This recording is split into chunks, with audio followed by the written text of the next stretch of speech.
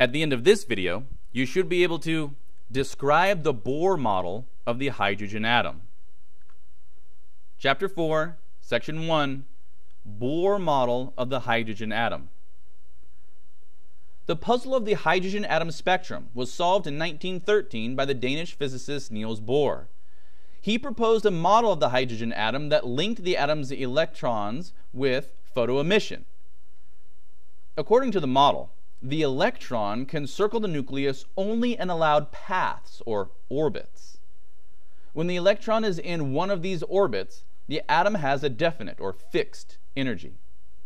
The electron, and therefore the hydrogen atom, is in its lowest energy state when it is in the orbit closest to the nucleus.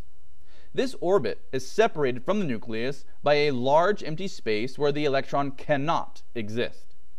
The energy of the electron is higher when it is in orbits that are successively farther from the nucleus. The electron orbits, or atomic energy levels, in Bohr's model can be compared to the rungs of a ladder. When you are standing on a ladder, your feet are on one rung or another. The amount of potential energy that you possess corresponds to standing on the first rung, the second rung, and so forth. Your energy cannot correspond to standing between two rungs because you cannot stand in midair. In the same way, an electron can be in one orbit or another, but not in between. How does Bohr's model of the hydrogen atom explain the observed spectral lines? While in an orbit, the electron can neither gain nor lose energy. It can, however, move to a higher energy orbit by gaining an amount of energy equal to the difference in energy between the higher energy orbit and the initial lower energy orbit. When a hydrogen atom is in an excited state, its electron is in a higher energy orbit.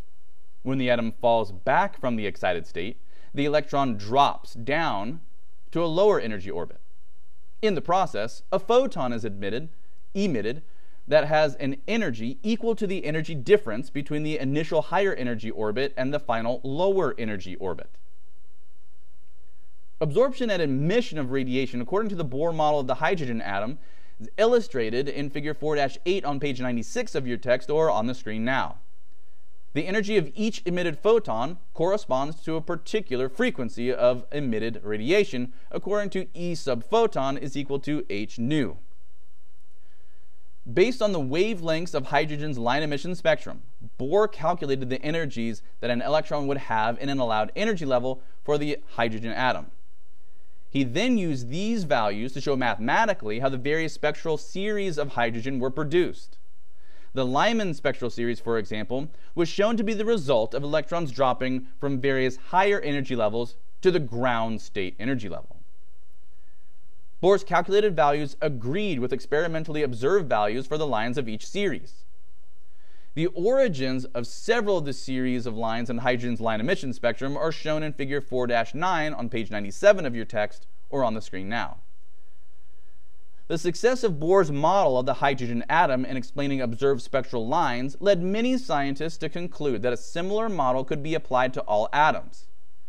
It was soon recognized, however, that Bohr's approach did not explain the spectra of atoms with more than one electron, nor did Bohr's theory explain the chemical behavior of atoms.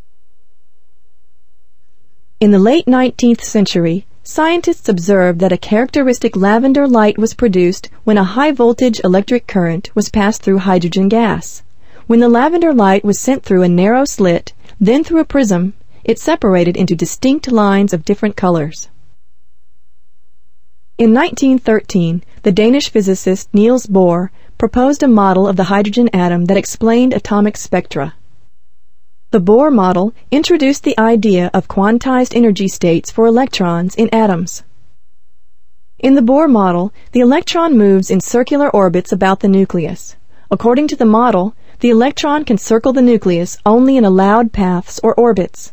When the electron is in one of these orbits, the atom has a definite fixed energy.